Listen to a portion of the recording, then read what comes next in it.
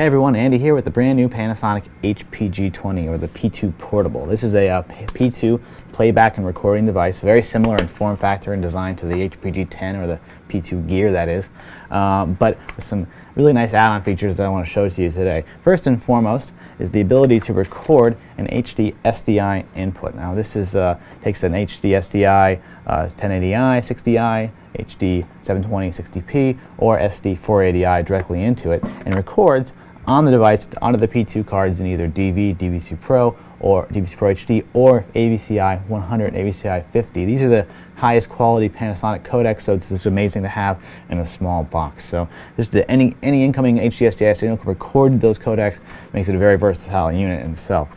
Of course, I also have some other outputs in the back. RCA output, video output, which will actually take an HD SDI input and spit it out the video for me. I have my HD SDI output as well for P2 playback and for down converting, up converting P2 video footage that's actually already on the cards. And finally, I have a FireWire output. The FireWire works in DV and DVC Pro HD as a bridge essentially, where I can send an HD SDI signal in and spit out a FireWire output.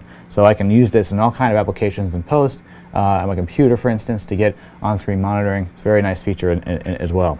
On the front, I have a standard P2 control playback and very standard stuff here, and my LCD, which is a 4x3 Panasonic LCD with a thumbnail display for reviewing my P2 footage. Now, I also have a standard monitor option with a vector scope and waveform, very nice features built in as well.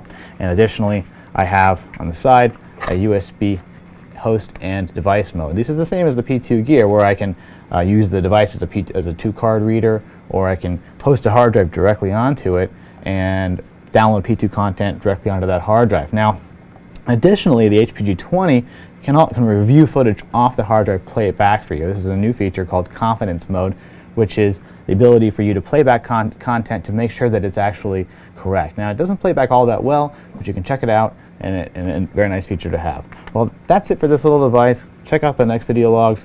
Thanks.